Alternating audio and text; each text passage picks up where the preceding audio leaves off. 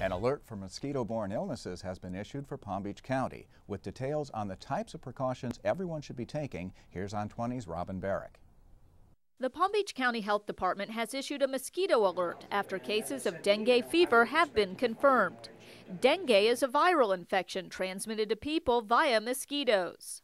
So we have determined our first case, and what we want to do is to tell the public to use prevention. There is no medication or cure for dengue fever.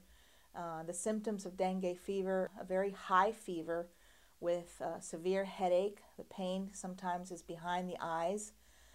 It can also be accompanied by muscle pain and pain in your bones.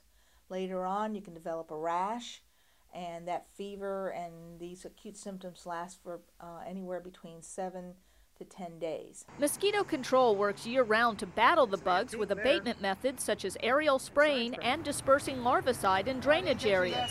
But Gary Good says residents need to be diligent to keep their homes from being home to mosquitoes.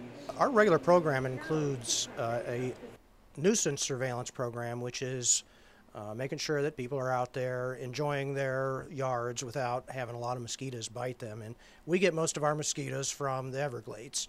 And occasionally we have to deal with problems with mosquitoes being produced around people's houses in the form of containers, what we call them, bird baths, gutters, anything that can hold water around your houses. And this is where our dengue is going to be coming from. And it's a matter of public education and letting people know that it's within their power to reduce and eliminate that mosquito production.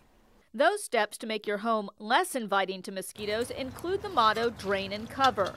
Drain all standing water.